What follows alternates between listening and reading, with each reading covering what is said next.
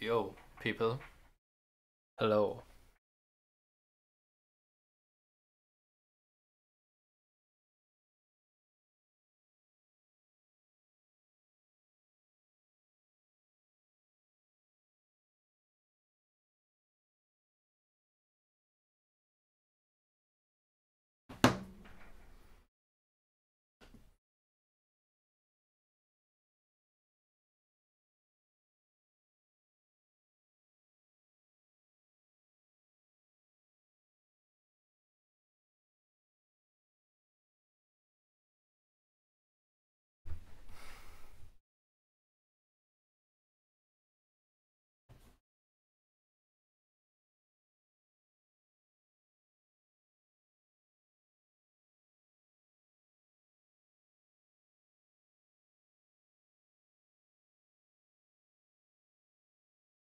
Okay. Am I? Okay, I haven't lost anything. Okay. Let me make myself a little bit less loud. Um yeah, hi. Welcome people. How should I need to do something really quickly. Wait, what? Where is my Stream Elements chat?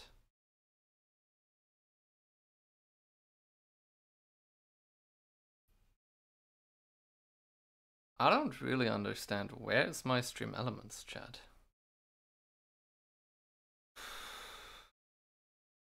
Okay. I need to figure that out. Where that one is. The other times I'm using another chat window. So, hi. Um, I'm actually quite in a good mood today for multiple reasons. The main reason being that something you can't see right now. I can show you actually. I can show you if I take the webcam off. Bam. The reason is this one right here. This isolation foam.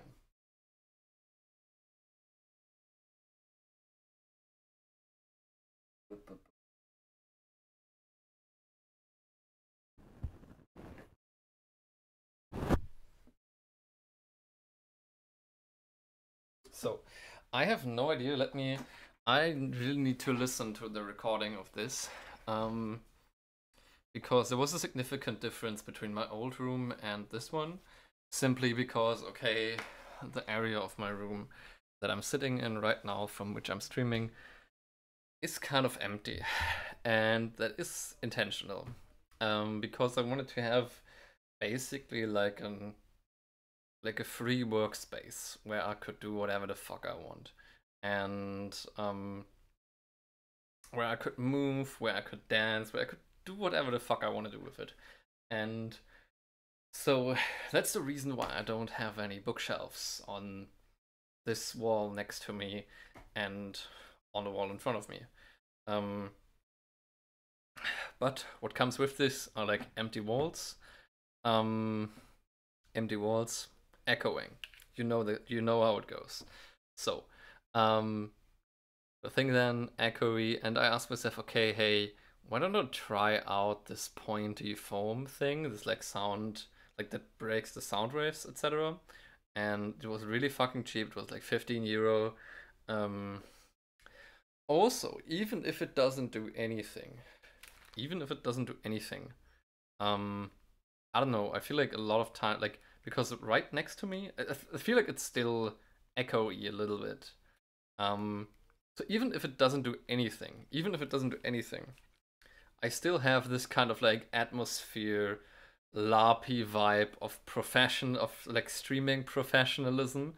Um, Something I talked about yesterday already with this. Okay, these kinds of like cliche images of what the room of a streamer looks like, and um, like these very specific imaginaries of that. Um, and how I behave towards this in like this half ironic way of like Yeah, it's difficult to describe it for me, for someone. Like, I could simply say, okay, it's like half ironic, and that's the only thing I can say. Seriously. Um, and so yeah, but it's like half ironic. It's like, yeah, it's a complex relationship. Um, and yeah, I'm happy because of that. The Ring Fit adventure came. I don't wanna stand up right now, but I haven't tried it out yet because my roommate still hasn't, like, the his Switch is still in his car, and he didn't take the Switch with him yet, and I get to try it out tomorrow. Yeah. The thing is, I still don't have a capture card, which if you can donate right up there. Um, yeah, we'll first buy the capture card and then the streaming PC probably. I need to see. Um, so if you want to see me play Ring Fit Adventure for the Switch, because I do want to incorporate this into the stream, I really would like to. Simply also that's like it's funny. It's like I feel the really weird shit is I feel more like justified, like in, oh, is that cringe or not, if I share that on stream rather when I do that on my own. And even if that's like, yo Zero, hi. Um so even if that's if this, oh, I feel more justified, I feel less cringe when um I would share the Ring Fit Adventure stuff on the stream. Even if that's like more like in like, okay, how do you configure your own character? Even if that's kind of questionable, at least it makes me do something that I wasn't doing before.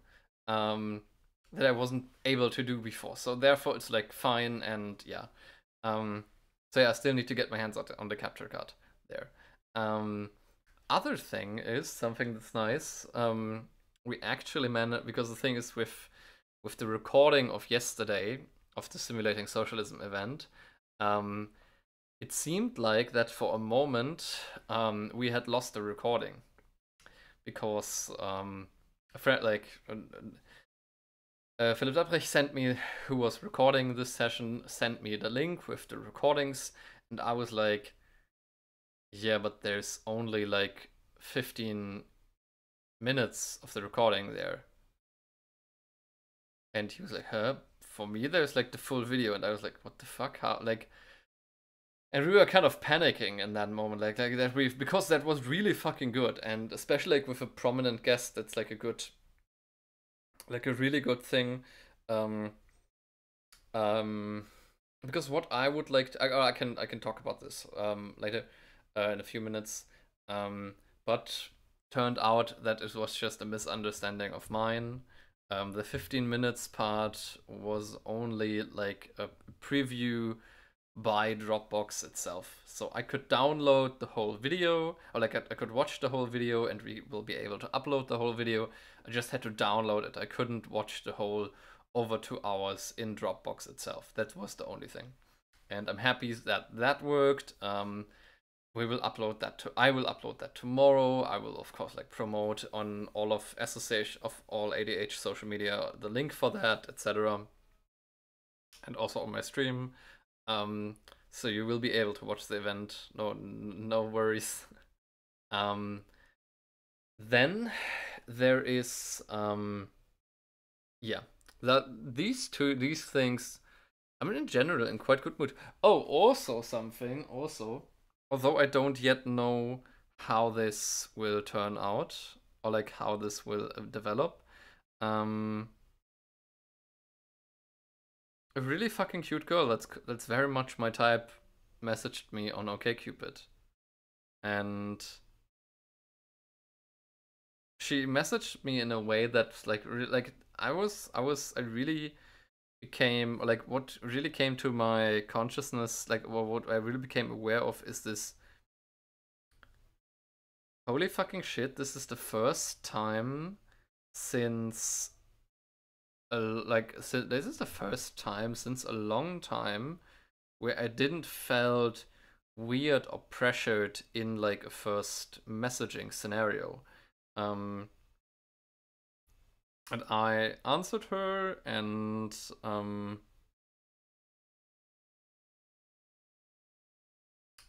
I hope she will reply. And the thing is also I didn't felt like because I kind of like didn't felt pressured in her first message. I also didn't felt pressured while replying. It was just like, yeah, okay. Um, Not like, oh my god, if I make one mistake, everything will be fucked, but rather just like, hey, yeah. If I do a mistake, then I do a mistake, and that's it. That's me, and everything's fine, everything's cool. And so I think my reply is like pretty good, and I felt good. Like, even if, let's say it like this, even if nothing of this worked out, I am at least reminded that, hey, this kind of like first messaging, getting to know each other is possible. Because I was kind of like because I was kind of like in this mind, like, I mean, COVID fucked all our social skills up a little bit, and mine specifically. And this, I was never the best one with like getting to know someone um with whom I didn't like already had this, like, yeah, okay, like this shared something. Yo, Mushroom, what do you mean? Oh man, what the fuck? What do you mean? Yes, my mood board is actually growing. Um, and I think I need to, if when I have my new printer, which I will buy sometimes. I think I will need to reprint the too mad tweet there that says, "Does socialism work?" And that tweet actually, like, I screenshotted it, and but it was even a meme. I don't know. I don't remember. And I printed that out, even in my old room, because it inspired me like a whole fucking much. Um, Simply because like you don't associate, like, of course this is like not, like, I think his first comment under the tweet is like, nah, but still imagine like big creators, like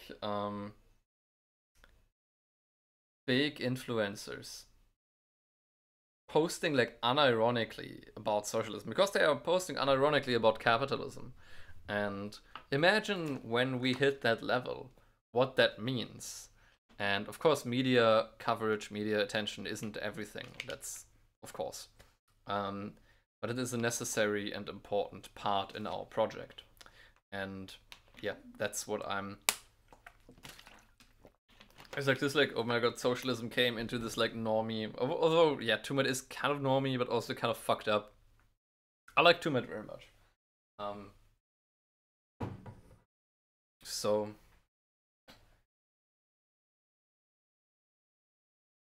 Oh, thanks for the link. Let me check that out real quick. Bam. And what channel is that? I'm always interested in finding new channels. I think it's still going. Oh, Hausman's Bookshop. Okay. Yeah, looks like a live stream. Looks like a live. Thank you for the link. I will save that live stream immediately. There is also something that's pretty cool. Sometimes Verso does that with specific books. Oh, okay. Sometimes they do that with specific books. Verso has like something like a round table, which is basically like, okay, they have which is of course also like a promotion thing. They have like somebody publishing something. For example, I remember they did this with the Pipeline book by Mullen, with this one right here. I don't know if they did that even with the one before, with the Corona Climate Chronic Emergency book, but basically that they invite authors, their own authors or other people, to give like a short article, a short take, a short comment on the book, and that's like kind of like a digital round table in text form, you might say, and like some different perspectives on the book that they're yeah. And I really do like that because sometimes, oftentimes it gives you like quite a good overview of the book, and so you can decide, okay, is it worth it reading that? Because reading something like takes a lot of time, especially when you read seriously. Um, because when you read something seriously, then most of the time that you will spend with a book will not go into actually reading the book, but in okay, thinking about the book and making your mind up about the book. Like, okay, finding connections to other stuff that you have read, finding connections to other stuff you've already been thinking about. Maybe you end up questioning some of the more like that you like, okay, that's very, yeah, you come into the book, that's always like that. That doesn't take that much time, like, let's be serious. um and so um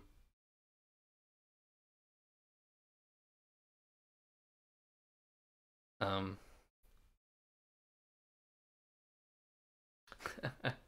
no, I would say like so like the thing is, it really like, okay, you don't simply read a book or don't read a book. It's like you can read a book in 1,000 different ways, and it's okay, you have to decide sometimes like right before reading the book, or sometimes like even in the process of reading the book, okay, what kind of approach to reading this book do you want to take? That's very much dependent upon what kind of book are you reading. um and yeah, first of all, cheers. I'm really in good mood today. I don't know what's wrong with me. My kind of like depressiveness has lifted a little bit, which is, maybe it's because I've bought stuff, maybe it's literally because of that, I don't know. Oh, also, oh my god, I need to show you. I need to show you something. Some cool shit. Some really cool shit. Like something that I really like. When I saw this, I was like, oh my god, I'm drooling right now. Mm. So where was it? Here we go.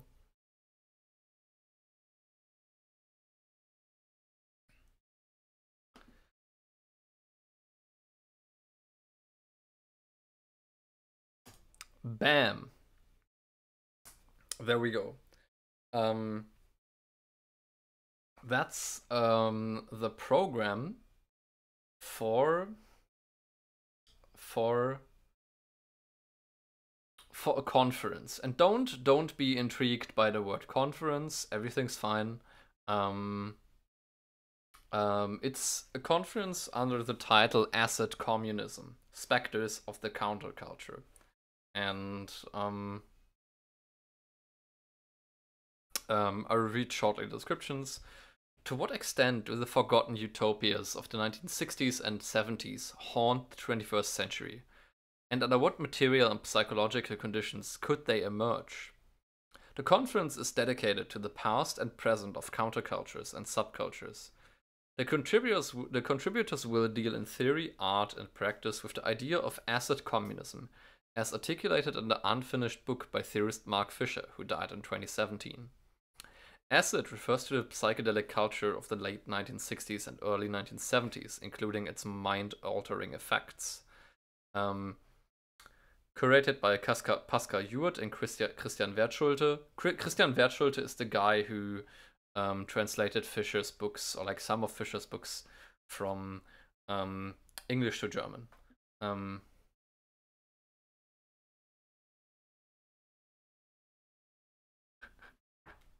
Hey, I think something like this would be hilarious, and would be really fucking cool. I think. Like the thing is,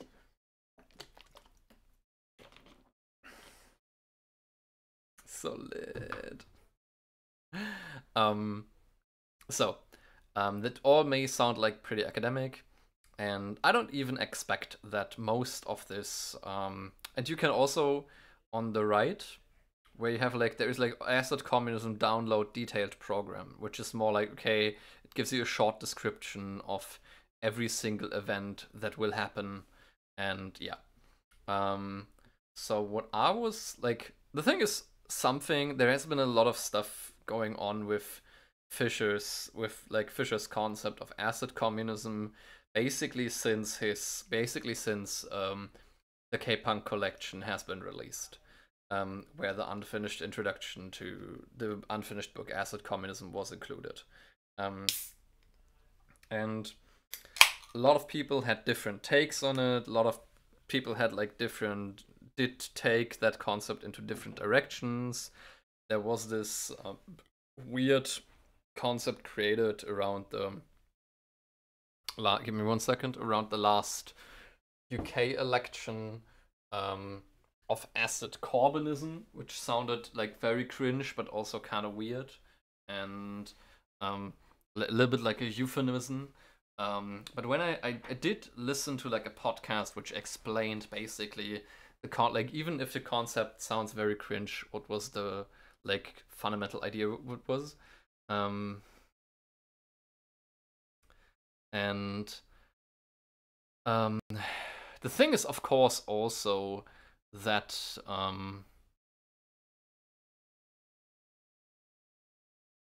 wait.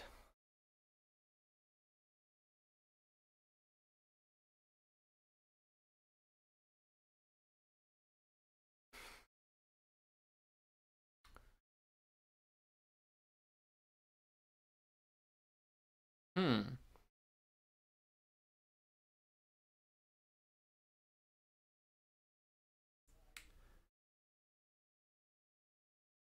I mean, I think take 2 and take 3 are pretty similar.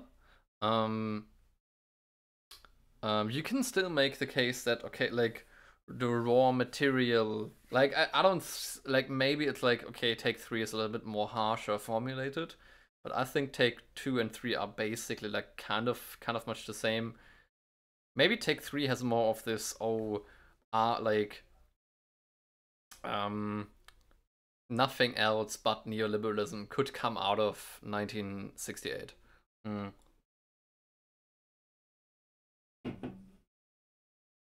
Um, that's what I wanted to say with regards to this emphasis on counterculture and shit. Fisher never does this in a way of like, oh, this is all about culture or something. That like, oh no, we have to forget like the economic struggle or something like that. Um, Fisher never makes this point. He basically, the way he um the way he thinks about, like, at least like in the acid communism part, um the way he thinks about these things is always like, okay, um how can you think about political organization, which of course includes class struggle, in a way that is like neither repeats the mistakes of the past with the Leninist parties, um, nor repeats the mistakes of, for example, 1968, where it was like this, or like what came after it, with this, everything you have is this purely bottom up approach that is against. Really? Okay. Wait. Is it, or is that like on your. Okay. I have no idea, like what could be the. Okay, let me get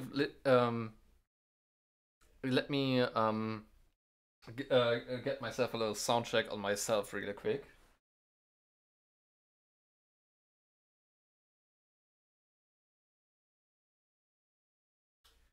Where is where are the headphones?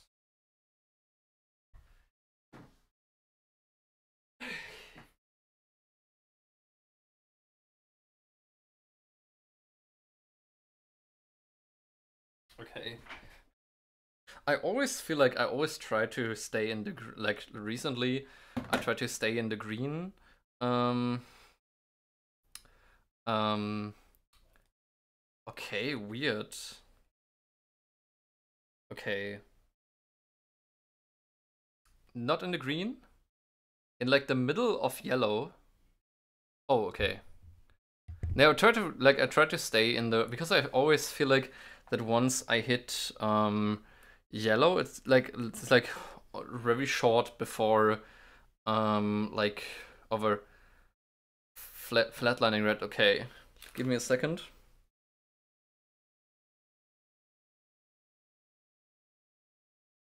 Hello, hello, hello. Okay, now I'm in like the middle of yellow or like the beginning of yellow, middle of yellow, that kind of thing. Maybe if that's better. Okay. Yeah, that will be fine, I think. Okay. Because when I okay. Hello, hello, hello. Okay, because otherwise yeah, because like here is like I'm almost already like I'm regularly hitting red right now. This is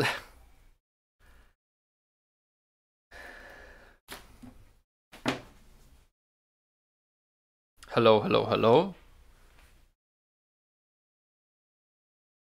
Okay, let me fuck. I wanna because I feel like this would be too loud. I feel like.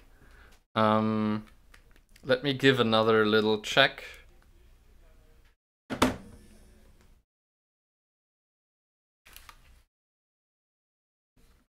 Okay, so this is how I would normally talk. Come on, YouTube. Okay, YouTube is fucking up right now. Hello, this is how I normally talk right now. And this is how I would talk if I talk a little bit louder.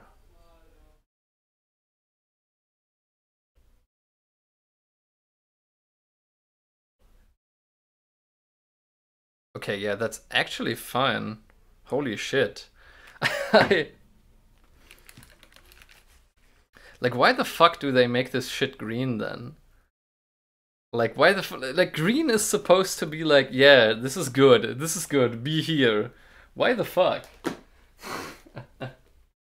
Oh, also I need to read like really quickly Mushroom's Discord messages.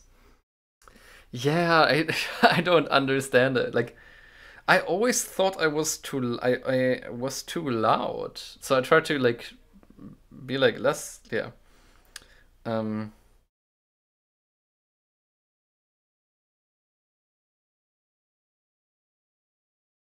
Oh fuck yeah, mushroom. No, no, no, no. Thank you.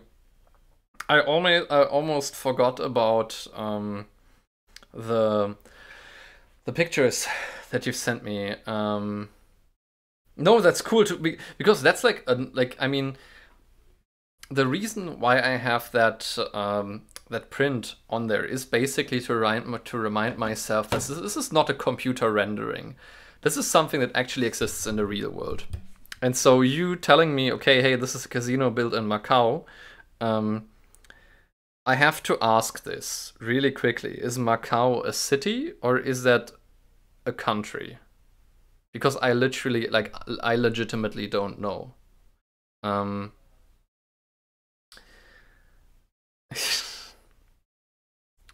don't know Macau. I'm sorry. Like, I don't know, really.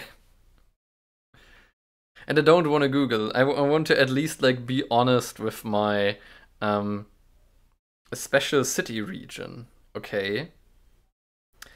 In China. Oh, so special city region like in okay, I just want to ask like does it have like the same kind of historical background with like okay being like a formerly British colony or something like that?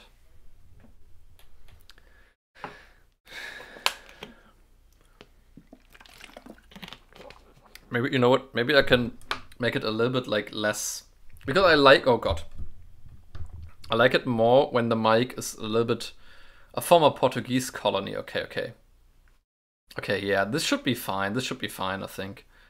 Because I like it when the mic is I know it's supposed to be more closer to your mouth. A gambling city. Okay.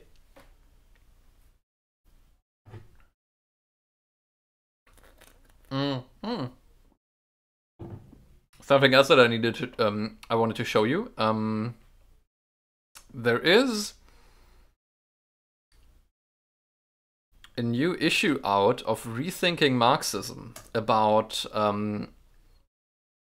a platform economy. I will just quickly read the titles. Magic itself is no magic bullet, technology and social conflict by Zoe Sherman. Consumption, capital and class in digital space. The political economy of pay-per-click business models by Shahram Azhar, if I pronounce it correctly. Digital feudalism, sharecropping, ground rent and tribute by Stan Harrison. This sounds very interesting. Platform capitalism, platform cooperativism, and the commons by Evangelos Papadimitriopoulos. Okay. The Dialectic of Knowledge, a contribution to the theory of knowledge in advanced capitalism by Bartosz Mika. Deconstructing the discourse of self-corrective intellectual property market by Boran Ali Merchan and Altuch Yelchintas. On streaming media platforms, the audiences and public life by Arash Özgün and Andreas Treske. I will fucking send you the link to that article, like end of a review there by Zoe Sherman. The Color of Creatorship, Intellectual Property, Race and the Making of Americans by Anjali Watts by Stanford University Press 2020. Yeah. And bam. Oh no, this is not you can't load the website? What? Okay. Okay, one question. Can you load this website? This is the one about streaming platforms. You know, like I need to do something like a Marxist analysis of streaming platforms. Okay, good. Because then if you can click on, like above, you can click on Rethinking Marxism, and here you go. You know, like bam. I will just send it to you. Yeah, because rethinkingmarxism.org works for me. That's okay, here. This is like the academic publishing site where you have like the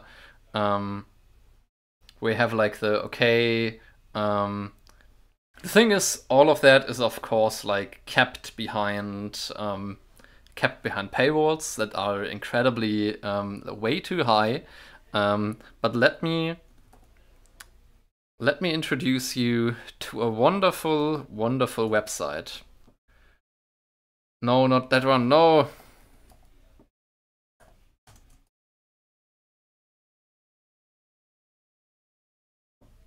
If you have ever worked in academia, be it as a student, be it as a researcher, you will know this website by heart. Bam. So basically everything you gotta do to avoid the paywalls is you copy. So if you're interested in reading anything of this, there is this number that's called the DOI number of an article, which should be pretty much on the top. It's very visible. The DOI, like there is this. Now come on. Like for example, it can be formulated as a link. It can be a pure number. That doesn't matter. Bam. This, for example, is a DOI number. It's basically just like, think about it as an ID for academic articles. It's like a long line of the limeys. What are limeys? And everything you gotta do is you go to Sci-Hub. Sometimes because Sci-Hub isn't like isn't the most legally stable website, as you might be able to imagine. They basically it's one person. It's one person who's running this. Which is fucking amazing.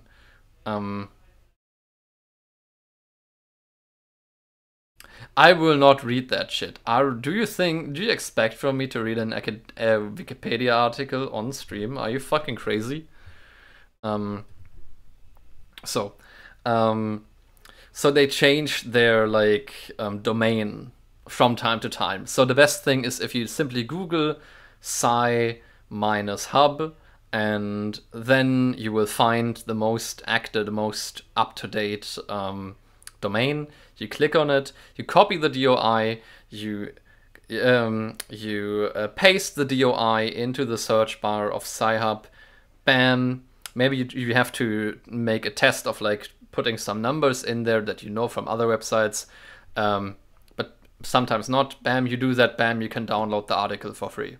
That's how Sci-Hub works. It's basically like the idea of being able to share knowledge as like a common good that you don't have to buy for, because like no person in the fucking world can afford any of those paywall prices. Only university libraries can do that, and sometimes university libraries actually have to check, okay, how much money do we have? What is our budget? And so they can't subscribe to all of the publishers. So they have to like take some, and the other ones the students don't get access to. Yeah.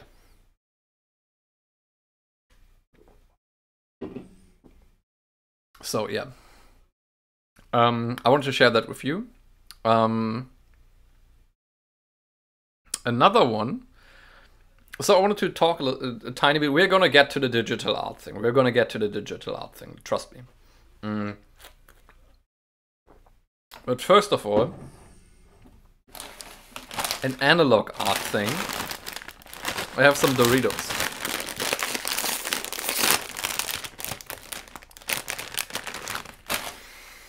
Oh my god, this smell.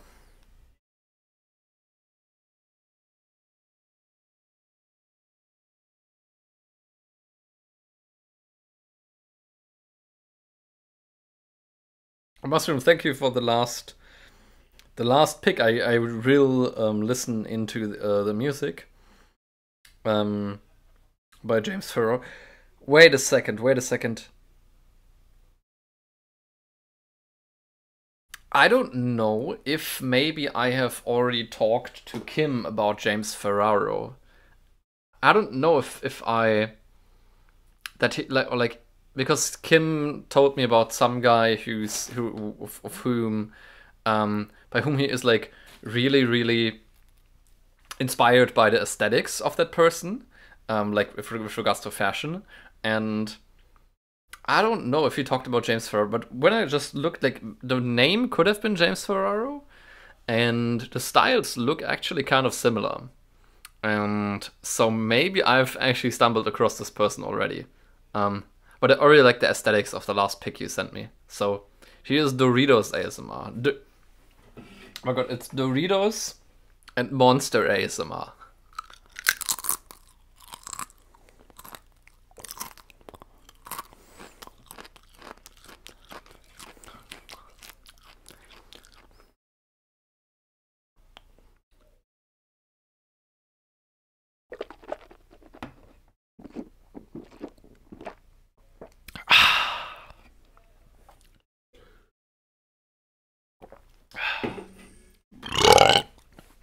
That was necessary. Oh my god, that was a perfect combination.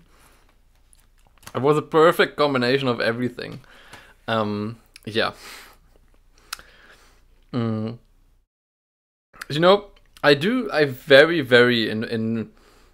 in only under very specific circumstances, I actually do stuff that is clippable. But this is one of those instances. mm.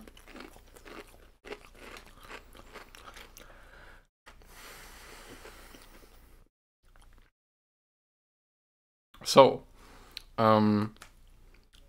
what I wanted to talk about a little bit before we get into the art thing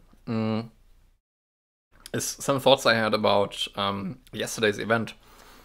And like, okay, hey, from an organizational standpoint, like strategic organization standpoint, how we could like how can we use basically how can we use those events like to get everybody of you on track. Yesterday ADH hosted an event which was called Simulating Socialism, and we had invited Leigh Phillips, who is co-author of The People's Republic of Walmart, which is an amazing book. And we had invited who gave a talk and discussed was our member Philipp Dapprich, who has done his PhD. I learned that his PhD is not in political economy, but in philosophy, but I think he had studied political economy. Like, he is certainly an economist, and for his PhD project, what he did was to create a computer simulation of a socialist planned economy.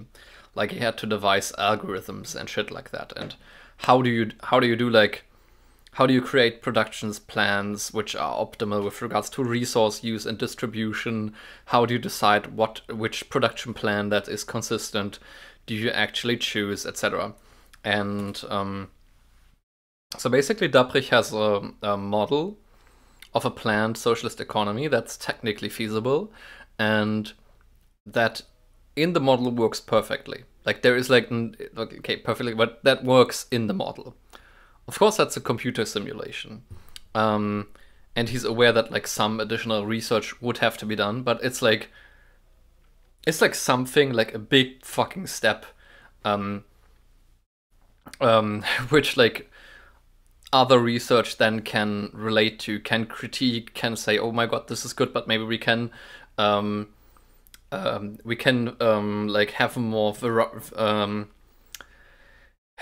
basically pursue a little bit of a different direction on this point and stuff like that. And I thought that give me a second. And like, Leigh Phillips is somebody who is like pretty well known. Like, that was, you might say that Leigh Phillips is like probably, maybe not completely, but certainly maybe our most prominent guest we had so far ever. I really think so. I really think so. I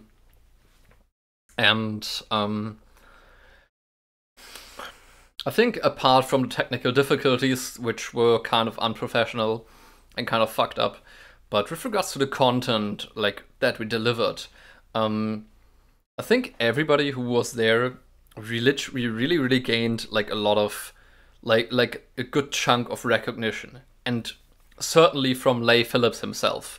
And it's always good to have like good standing with someone who's quite influential, or someone who has like quite a good network, who a lot of people know and who a lot of people respect. And it's always good when those people have like a good opinion of you. And he said, like, I already texted with him again, and he said like, yeah, he had a lot of fun and it was like really interesting, and he wants to know more about Dapprich's model. And I sent him some additional stuff. I sent him Dapprich's PhD thesis and so on. And that, because like I talked about this yesterday with like basically this point about, okay, democratic organizing and knowledge, and how do you basically balance those two things? Not maybe balance in the sense of, oh my god, they are automatically some kind of like mutually exclusive options, but rather, okay, how can you combine both of these things in like where in in the most cases that are possible, both like make each other profit from one another. So that it isn't like, oh my god, I have to choose between, do I use knowledge or do I use democratic decision making and organizing? But how can maybe both enter into a relationship that like the more knowledge you have, the more democracy you also have, like that kind of thing. And rather than okay, either this or that, and that such an event like yesterday, maybe especially with the recognition that we gained, can like if we really follow up on something like that, we could really come into like a dynamic where ADH becomes like a well-known hub for the discussion of models of contemporary socialist planned economies, and where like because like we had two people, at least two people, like one person I know and the other person I didn't know, but who asked questions that were very obviously related to like, okay, this person has done himself like some serious academic research on contemporary models of planned economies. And he actually like also explicitly said, hey, I recently co-published this book, blah, blah, blah, blah, blah. That kind of shit. And so it's fucking cool, especially like, okay, you can't build your movement and your organization purely out of academics and make it purely based upon academic knowledge. That's fucking stupid. But it's also fucking stupid to say, oh my god, these are only academics. We need working class people. First of all, to divide academics and working class people is kind of like makes sense under specific conditions, but with regards to economic precarity and that kind of shit, this doesn't make sense. Like, academics are among the most precarious people with regards to job situations that you can imagine. Like, maybe the gig worker is like even more precarious, but like an academic has like usually like when you pursue an academic career, you usually have like, okay, always like 1 year contracts that like over the year you don't know if they're going to be renewed or not. Like, you simply don't know. And of course, like, and then like you never really have any sense of financial stability. You can never really plan your life because you know, okay, now I know I will have this job in this university for the next 5 to 10 years or something like that. And so basically, like, academia is like really this fucking meat grinder where young people get thrown into, and it's fucking disgusting. And the thing is, okay, academia has specific resources.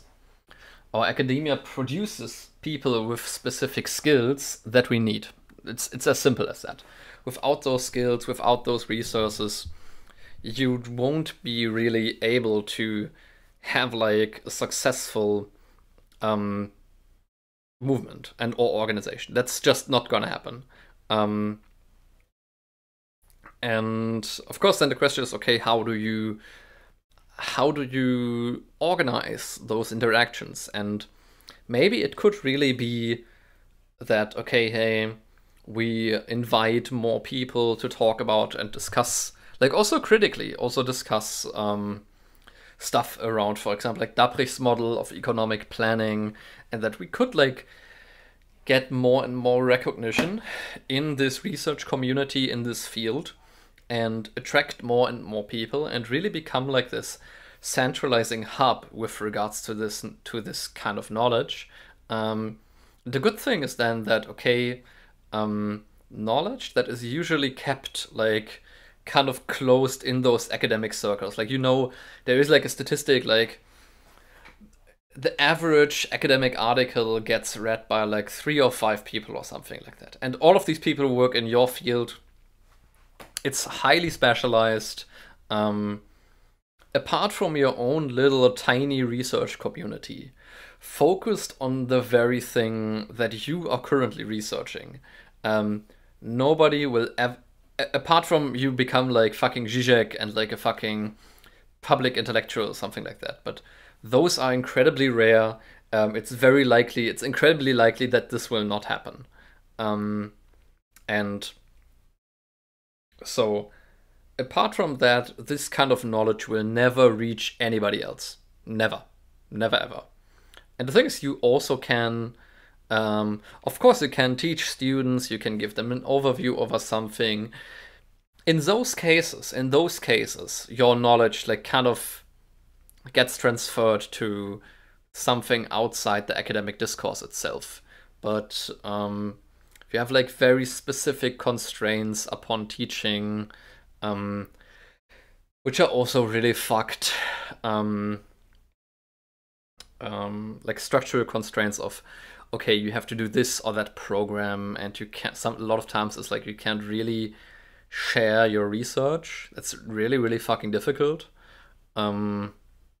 And yeah, so it's very like maybe like the frontier of academic education, you might say, is like the only frontier where cutting edge knowledge in this regard can reach like a wider audience. And even that audience is very much yeah, it's fucking people who study. Like these are of course like massive amounts of people. But still. And so you would have, with those becoming such a knowledge hub, like that when people think about, okay, contemporary socialist economic planning, that people immediately think about ADH. And okay, if you want to learn and if you want to discuss these things, you go to ADH. And just be it as a media project. Like not even, it doesn't even have to be that we become like this hub in the sense of, oh my god, we like all of these researchers need to become members or something like that. Like I'm not even talking about that. I'm rather talking about becoming like this media hub. Where like, okay, we have discussions about this kind of stuff, and that this basically we have different levels. We have different because we do multiple things at once. But let me finish my thought first. And so that this kind of research that is normally kept in the very close academic discourse gets, first of all, collected and centralized in ADH's media sphere. And then through this centralization and through this, okay, people know, oh, ADH is like the spot to go. ADH's YouTube channel, for example, if I want to learn about contemporary models of economic planning. And through this centralization, this kind of knowledge could spread to such an incredibly larger degree, which is fucking like, this is what we want. And also you can also adapt like the way you communicate this kind of knowledge to the format. Like you can make it more overview style, more introductory, that like it's more that more people can like actually understand that, rather than like, okay, being purely for the academic discourse. And yeah, and so that it somehow becomes relevant for the political organizing stuff. Okay, what ADH actually does. Basically, we have 3 areas where we're active in.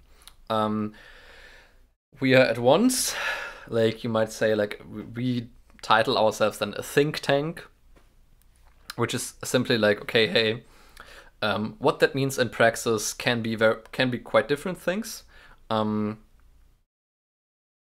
So that, for example, we have somebody like Dabrich who develops such a model.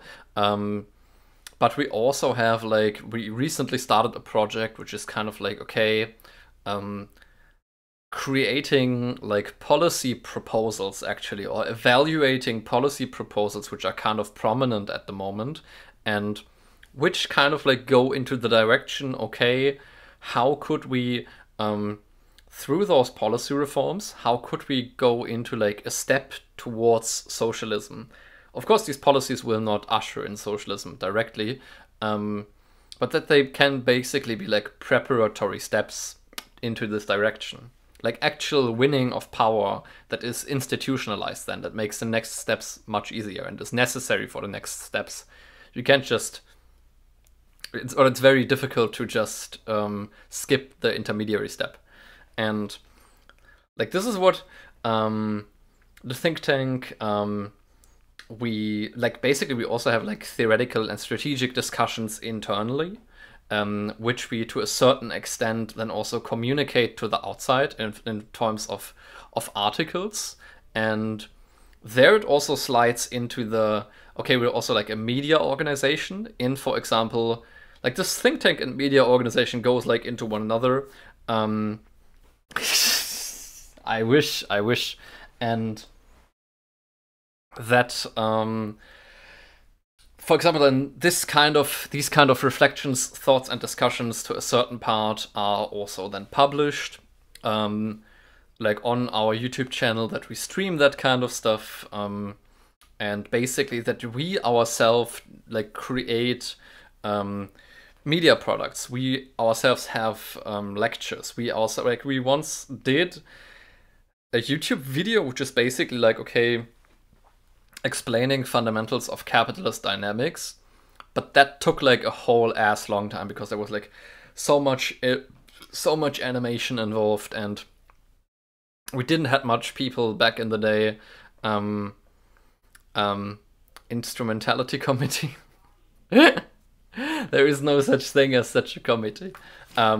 We do social media work, which could be considered like the media, that media outlet. Like we have like our different social media sites where we put like recent like posts, sometimes to more general stuff, sometimes to more like stuff that's like on the day-to-day takes. And then we have like basically the department that's like, you might call it like the organizing. This one. Okay. Instrumentality committee.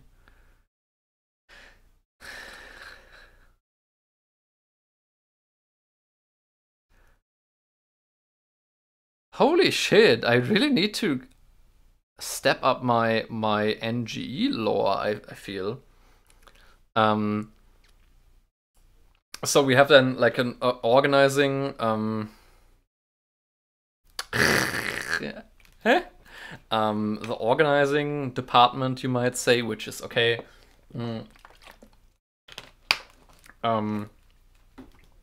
Which is basic, like for example, some of our people there participated in like in organizing workshops, where basically, okay, you have like training, because organizing is a skill. You can think of union organizing, but also like, okay, organizing in a little bit larger context, a little bit wider context. That organizing is a skill that you can learn. It's not something you can do it or you either can't do it. And they participated on workshops for that, and now we are preparing right now, okay, and we also, with those skills, for example, supported campaigns which were already ongoing, but which were not initiated by us. For example, one, like basically we then, all of this stuff kind of like goes together, that, okay, hey, because we need some way to decide, okay, hey, what kind of struggles do we support, for example? And we have this idea of the concentric attack, which is basically, okay, you have to focus all of your energy and all of your resources on one strategic point, where if you are successful at that point of the struggle, this will have a lot of knock-off effects, that this one success will basically snowball into, or is likely to snowball into further successes. That one success builds power in a lot of other ways. And like strategic, like not points, basically. But in order to even have like such a conceptualization of concentric attack and the question of, okay, hey, what kind of struggles do kind of like actually fit this description and are like the strategically most important ones, you have to have the think tank element in it. And so think tank and the organizing stuff, they inform each other, because you also, of course, reflect upon the experiences and the failures and successes that you made in the organizing efforts. And the thing is, actually, this organizing thing is so far the only one that's tied to any locality. That's tied to Germany. Because that's where we have the most members, and that's where we are focusing our practical struggles on right now. All of the other stuff, the think tank stuff, the media stuff, all of that is completely online. All of that. So basically, we have like Sketches. Sketches lives in Peru. Sketches lives in Peru, and all of the other work you can do online. Like, it doesn't matter where you live, as long as you have like a somehow stable internet connection and a PC. And I mean, fuck, we need people who, for example, like program our own. Yeah, that depends very much upon, okay, what kind of internal project do you want to join? Like, that's like so many different stuff. For example, we have people who do computer stuff, who do program and keep up to date our own internal digital infrastructure. Which is like, we don't only work on Discord, we have like an own internal platform where we have stuff. We have a website that needs to be kept alive and updated, etc. You can do social media work, you can write stuff like articles, you can design stuff that people then use as social media fonts, you can produce media, you can make network, you can also, like, what I have been doing a lot is not like networking with like actually existing organization or struggle campaigns, but I've been trying to do, okay, hey, or like networking with you might say persons and institutions which are important for us and which are like politically and theoretically kind of aligned with us and who are more on like the academic side of things, but which is also important because, okay, those people with the skills that we need and which are very valuable and maybe already politically like very much aligned with us and also frustrated by what kind of options there are so far and that we want to absorb them, you reach those people by networking with institutions, with academic and academically aligned institutions. And for example, like I organized a discussion between Dennis Grämer and Rob Lucas from EndNotes with the News Center where I study, where we talked about an article by Rob Lucas. And the stuff with Platypus, for example, also would fit into this.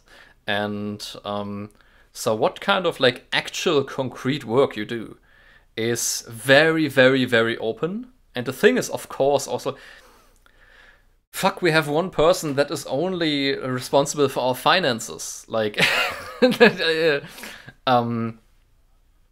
that's also possible.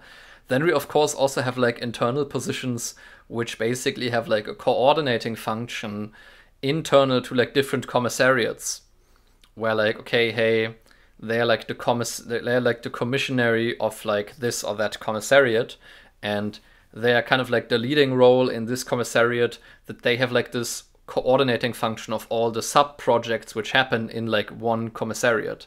And so that's like internal clarity and overview of internal communication. So there's a lot of division of labor going on there, and it's not like, it's really more like a, like, the thing is, it's a weird combination. It's like kind of like, okay, you have like your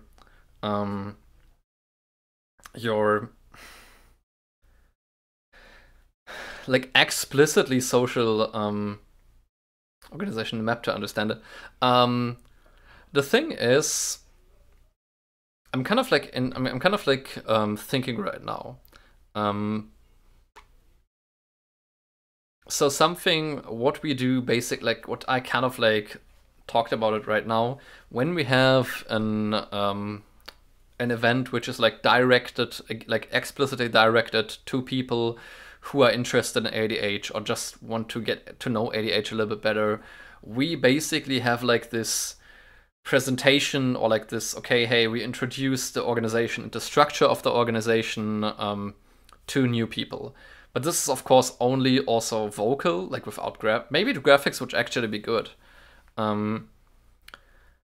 we have this in text form, like there is, of course, like there is formal organization about, okay, who has what right to vote about what decisions, under which conditions, and that, like, okay, you don't have to decide, like, that not everybody has to decide everything at all times, but that, okay, decisions internal to one commissariat and to one project can be decided by the people involved there, but and not everything has to be decided by everybody. There is a certain kind of specialization, but that's still the overall structure of the organization, and the strategic orientation is still decided, like, by everybody equally, and that's an important thing. I don't remember right now the formal structure of how that is organized, but that if we have like documents where this is like put. Maybe, if you're interested, we have on our Discord server, we have like a little section for people that can join the Discord server who are somehow interested, but who like aren't sure if they want to become member yet, or who are just interested or something like that. And it's like the welcome launch, we call it. And I think retry. Where you can ask questions, you can introduce yourself, you can get things clearer, etc. And if you want, I can send you like a short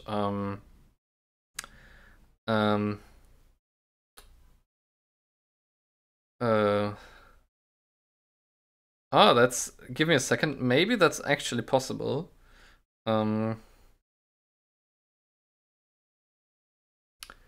Again.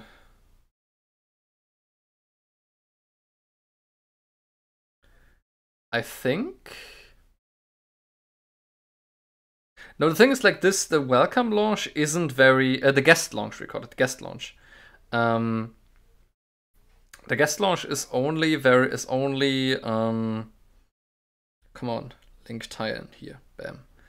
I will post it again into the chat really quick. The guest launch is only active like from time to time, but it's never dead, like, trust me. So don't feel weird. Oh god. So damn. Don't feel weird. Ah, fuck, no. No. This is the wrong one. Help. Okay, Mitglieder einladen. Bam, here we go. I have now copied it. Okay, so the thing is, with regards to like, okay, you need like a map or something like that. We did something like that half a year ago or so, where we used Stafford's Beer viable system model and tried to map our own organizational structure onto that viable system model. And we found some discrepancies that, like, okay, our organization wasn't completely yet a viable system. And like, we do also something we actually did. We have some kind of like institutional status. We have like, how do you call, like, give me a second. I need to watch up like a short word.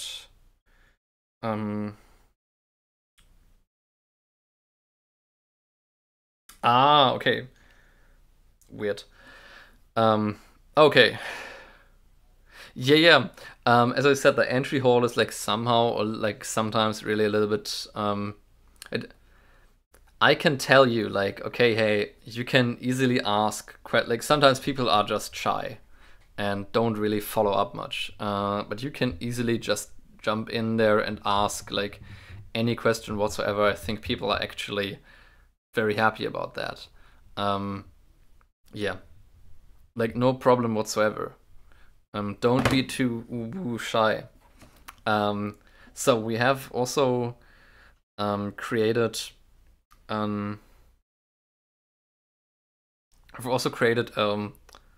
we have created a society. Or like, just a club association. Yeah, like, which is basically like there's this very specific institution. There is like probably not really a literal translation for the. In Germany, it's called Verein. Bit opaque. Um,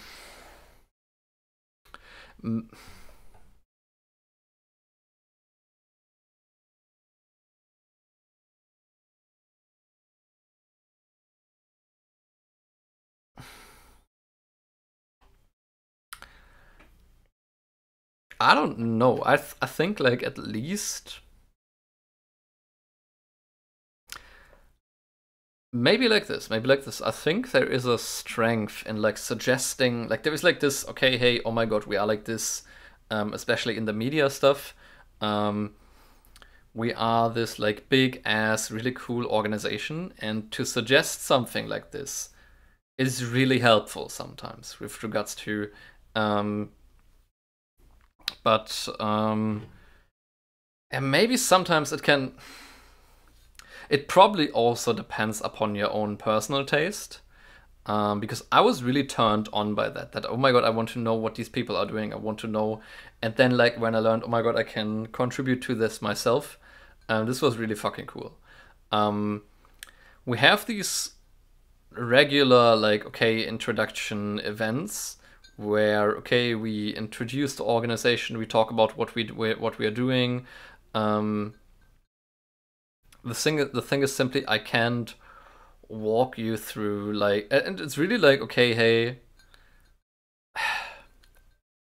like I think just saying we're opaque is a little bit unfair. Like there might be like a little bit I don't tend to chase. But the thing is, all like this is also interesting. You might say, okay, with this specific kind of aesthetic, I don't even think this aesthetic is like even this harsh, because we always say, okay, hey, like in the end of events or like during events, we always say, hey, you can just message us on social media, on any of our social media platforms if you're interested, if you have questions. You can also mail us. You can also have like the complete join form, like the complete hand in the join form already. However you want to do it. Like we are pretty open there for like any kind of okay. However you want to approach us in this way, and that's it. Like not really like hey okay. Not really like a big thing. But it's interesting how different kinds of people are turned on or off by different kinds of aesthetics.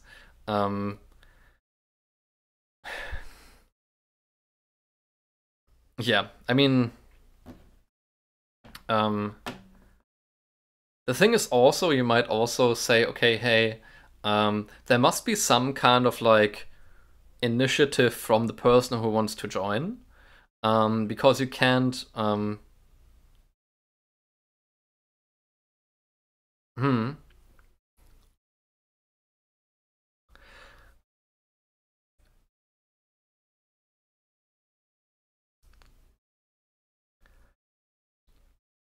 I think something.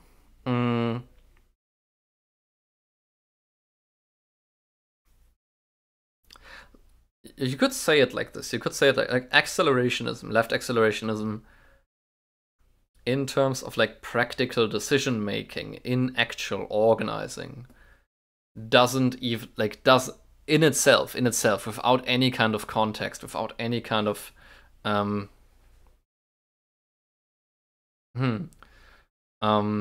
without any kind of okay context into which under which like doesn't tell you very much.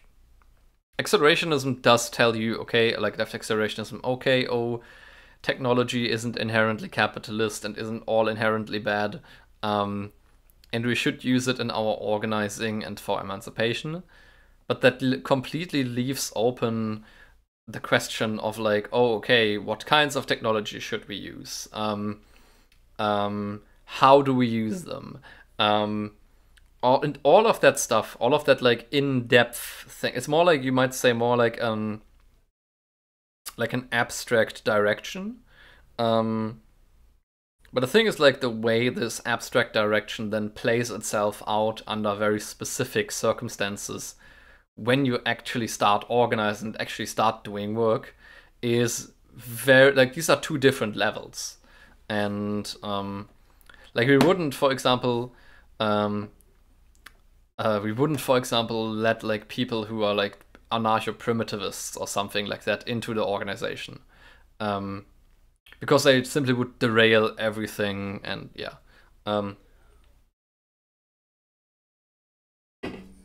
but yeah, like the very like the okay the in-depth practical questions, you find them out in like the concrete work pro. Like, I can't. The thing is, like, these questions are like then so many, um, that you have to discuss them really on a case by case basis. Um, yeah, I can. This is everything I can say to you. Mm. I mean, of course, you're very free to say like, okay, hey, I want to wait. I want to like lean back and kind of learn more over the time. And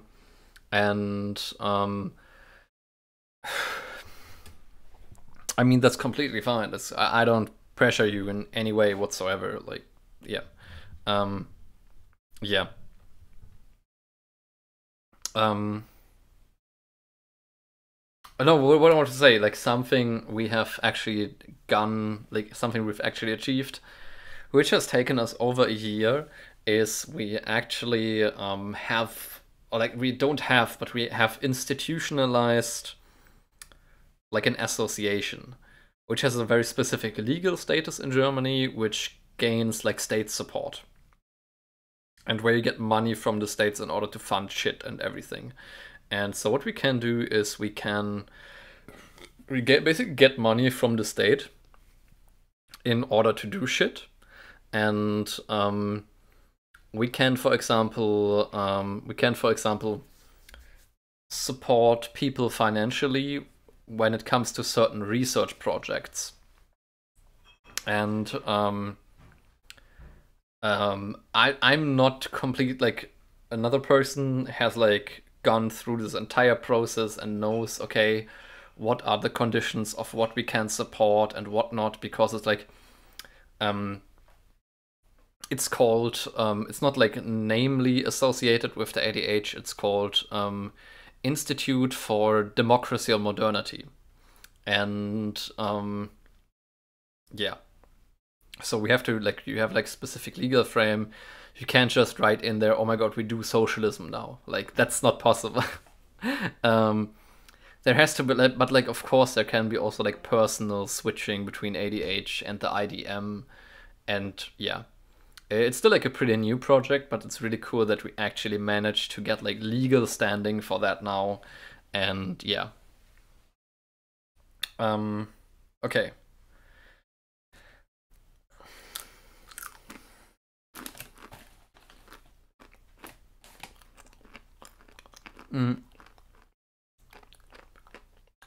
GG means gotta go. Okay. Okay, yeah. Peace out. Goodbye. I want to eat some Doritos now. Yeah.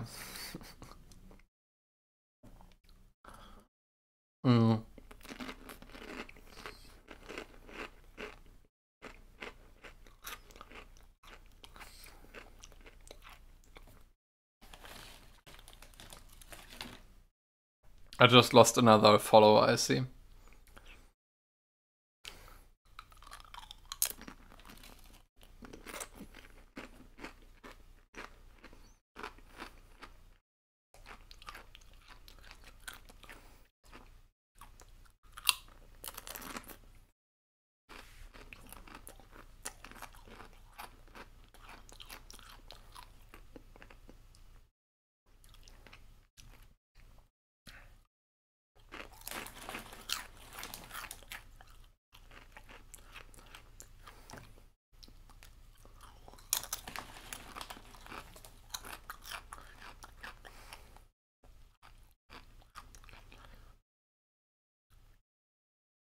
Okay. So, I wanted to show you something. Or like, not really showing, but like, there's this digital art exhibition that I like clicked through myself like really quickly, but didn't go into in detail where I was, and like I joined the opening event, which gave like a little bit of background, what they did, the history of that, etc. And I found it very interesting, like simply from like the aesthetics, and I wanted to explore that more with you together. Um, but I'm also really, really, I want to eat some Doritos right now, and maybe we can watch a YouTube video in the meantime, so I can eat something, drink something, and then we can go.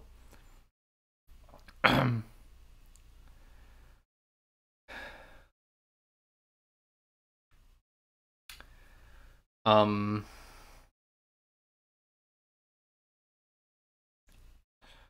Oh, some stuff that I want to watch with you, so, like in the future, is by like some of the Trust videos by the Trust think tank, um, because they have some very like Joanna Pope has some very interesting stuff there about the relation of left accelerationism and degrowth, and trying to find some synthesis where both can learn from each other. And oh my god, that would be something that would be interesting to Zero actually. um, yeah, but I do want like.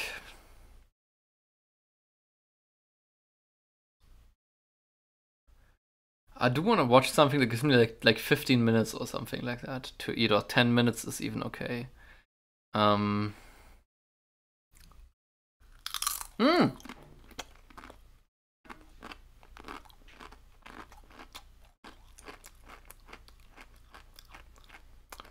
this seems okay. I haven't watched this yet. Um.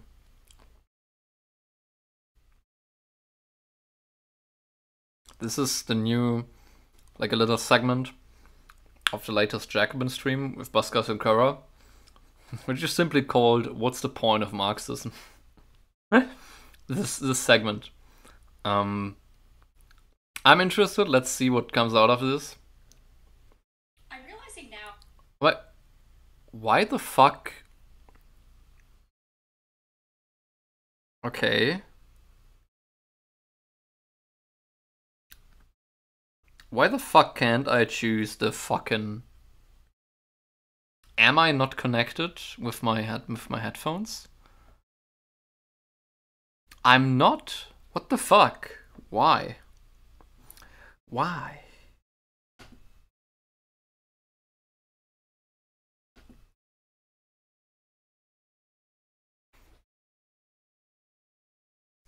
Okay, no.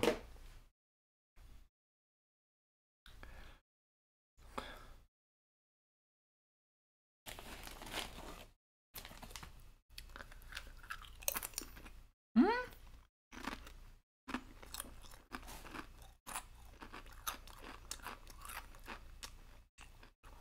I have to turn them on again.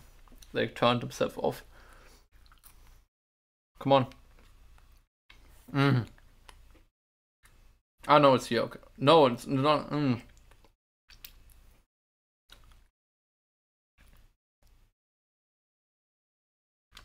Okay.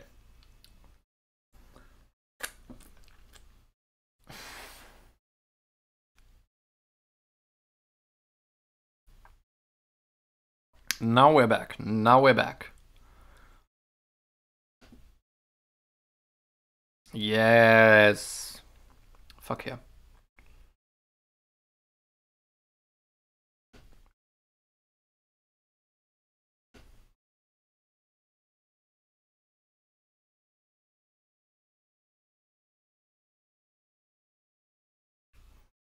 So. I just want to watch this myself, so. Yeah, let's see. I sort of wish I had asked him a question about actually existing social democracy in the Nordic states, which is kind of the gold standard today, right?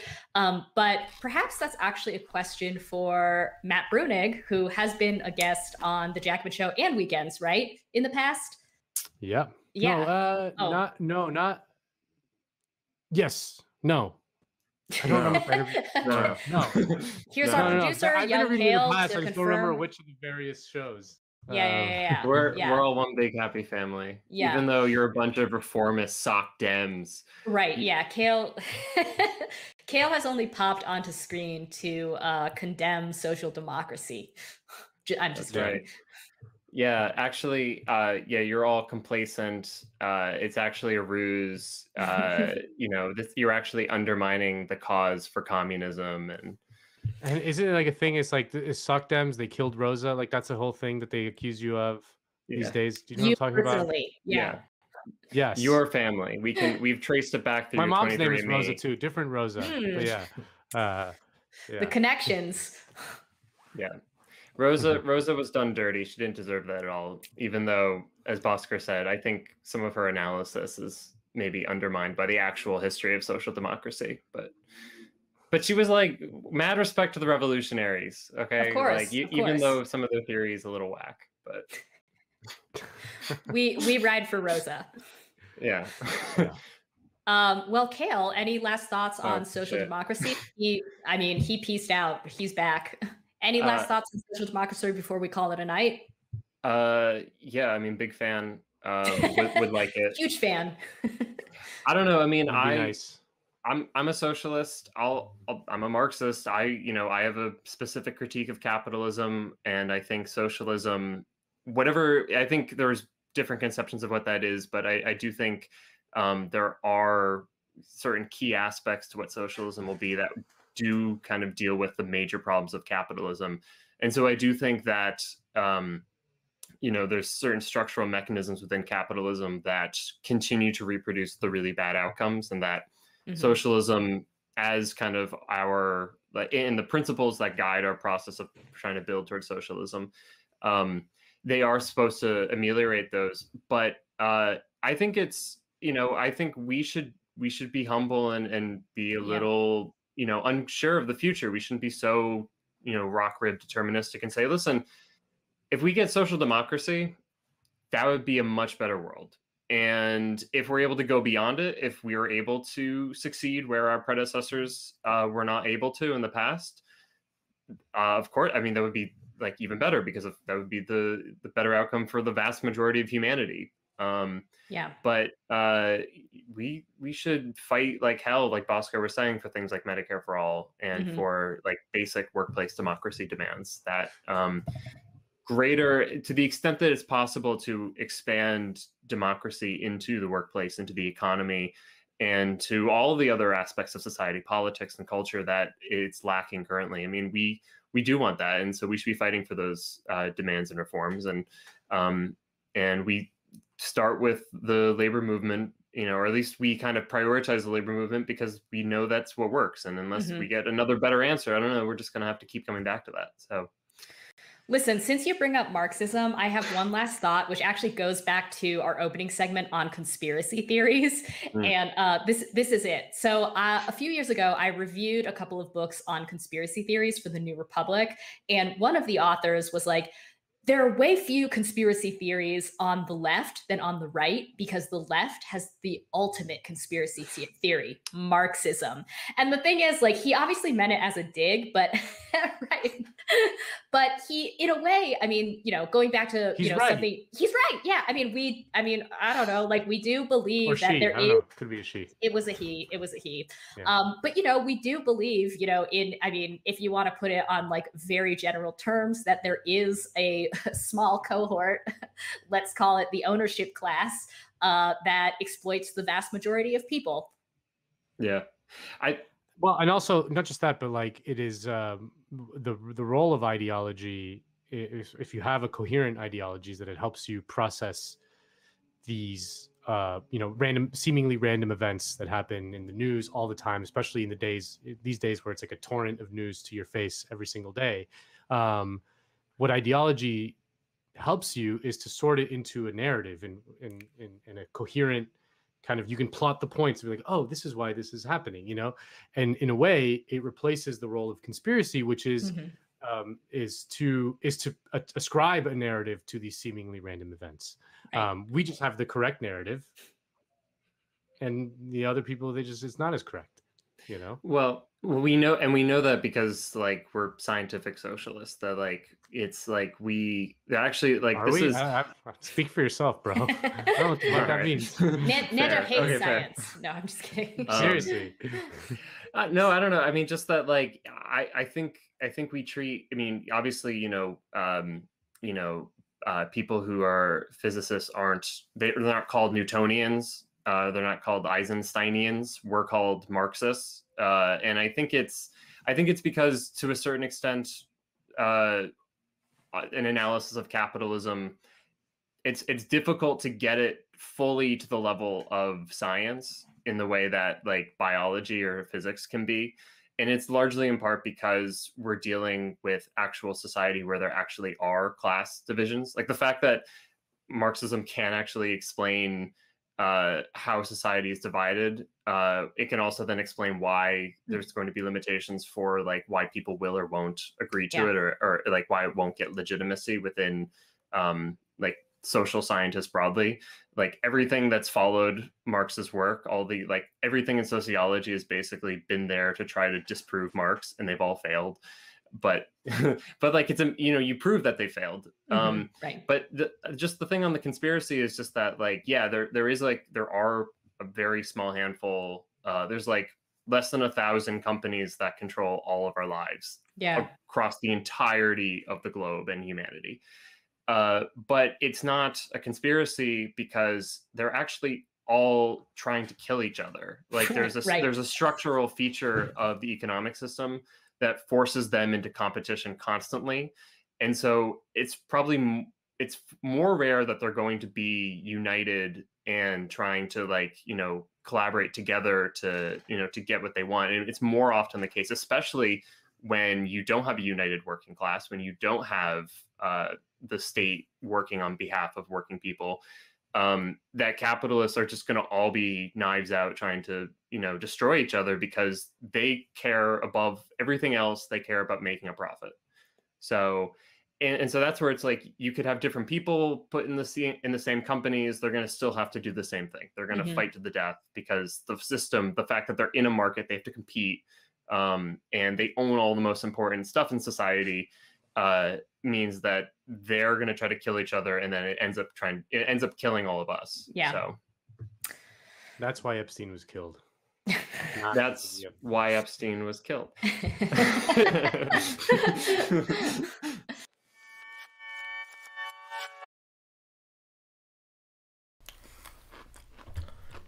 To be honest, that was really fucking boring.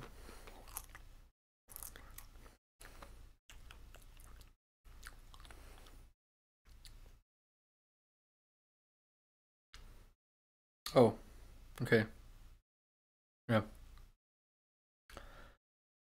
Yeah, that was really fucking boring. I'm kind of happy that they at least mentioned like the systemic necessity of, okay, being in competition with one another. Therefore, even if there are classes, even if there are power differentials, etc., of course that's true. But like, okay, it's not like, oh my god, the conspiracy of the capitalist class versus the working class or some shit.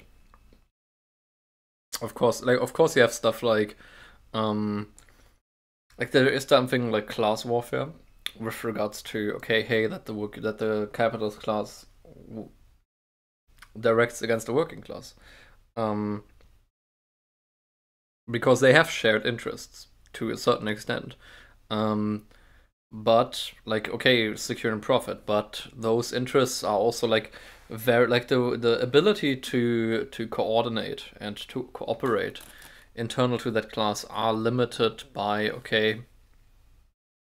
that competition factor and making profit. And I think a useful way, like a useful heuristic to think about this with regards to competition and stuff is like if regards to, it's like almost like an evolutionary mechanism. Like you do what the market demands of you, or there's natural selection and you don't survive. Like you do what what the market tells you, or you die. So you don't have a choice. And so it's not like, oh, you can just decide something else. Like if you decide something else, then you die. That's the thing. It's like selection. I just watched. I was just on Hassan's Instagram and just saw that he was on the Paul Logan boxing fight yesterday, and he even was on a photo with Schlatt. And I'm really. I feel like I've talked enough about politics today and stuff. I don't even know if I want to. Okay, let's put like I don't want my recommends to be leaked and everything. Let's.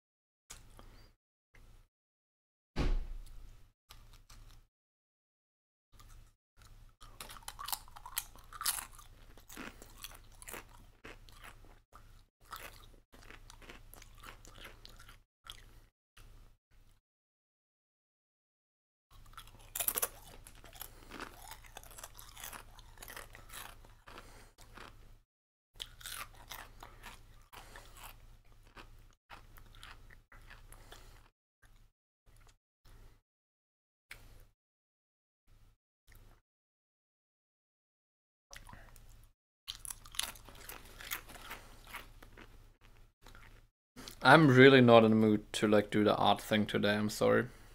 Once again, I fail you.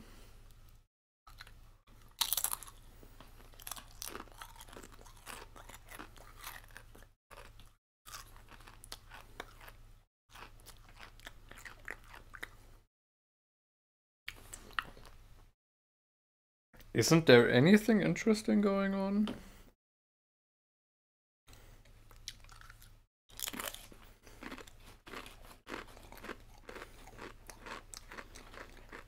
Okay. I know I'm gonna end it for today here. I'm just bored with I just watch streams myself now. I will just do that. Yeah. Yeah, there's nothing. Oh, let's rate Variana. Yeah, I can rate Variana. Yeah. Woo. No, come on. Fuck, I need to reload. You almost room. You will now raid into my most favorite ASM artist. I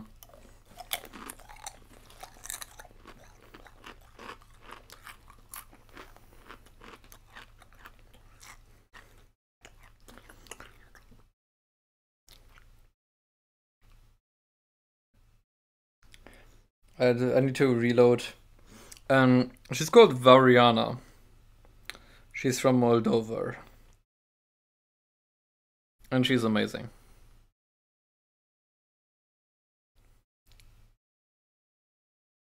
Bam. Okay, come on. Work. Great thing.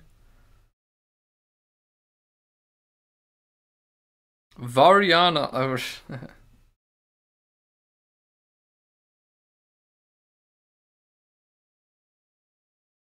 Or is she called No, she's called Variunia here. Oh my god. Okay, there we have her. Okay, good.